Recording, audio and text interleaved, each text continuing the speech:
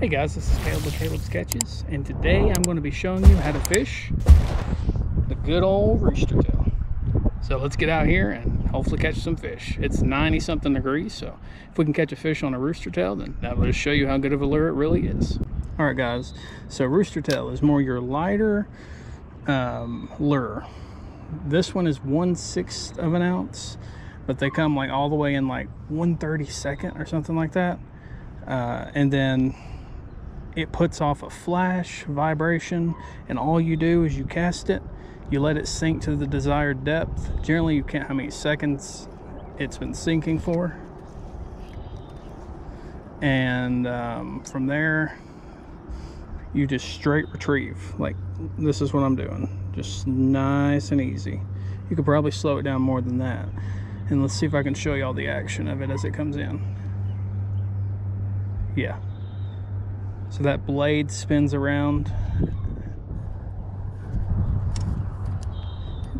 Just got to bring it in and get the weeds off of it occasionally, because it's not the best weedless lure, but it's definitely a good multi-species lure. You can catch white bass, yellow bass, catfish. I mean, you probably get a largemouth or smallmouth to bite it as well. I've caught drum, as y'all have seen in that one video.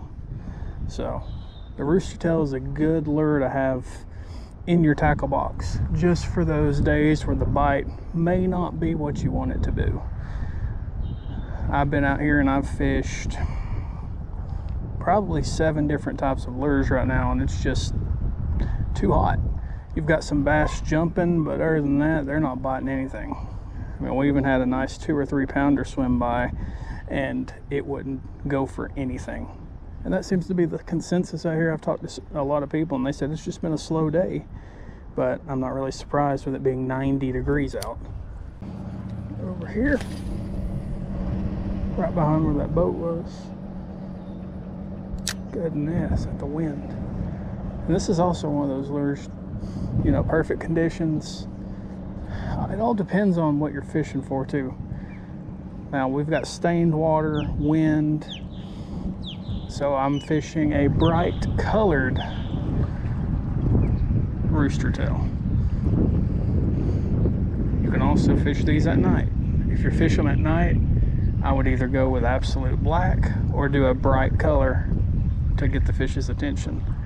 That drum that I caught was on a pink one, if I remember correctly. So 2, 3,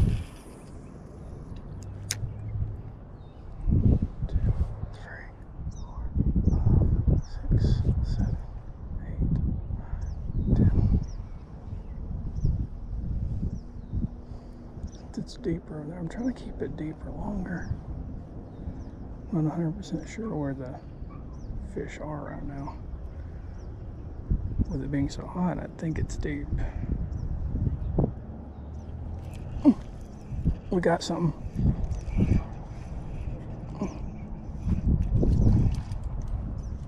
Hey!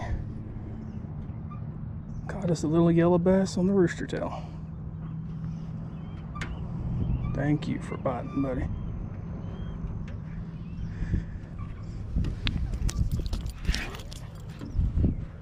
We will measure him just so he's measured.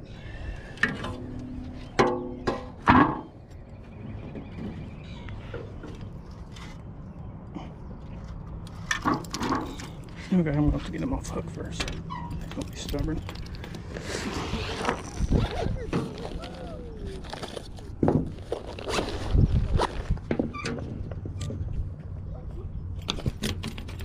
Alright, buddy. Let me help you. Oh, you took it that way. There we go.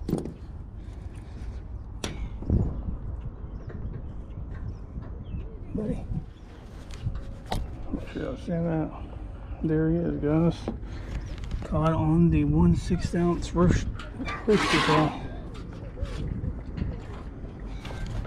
He's about 7 inches long.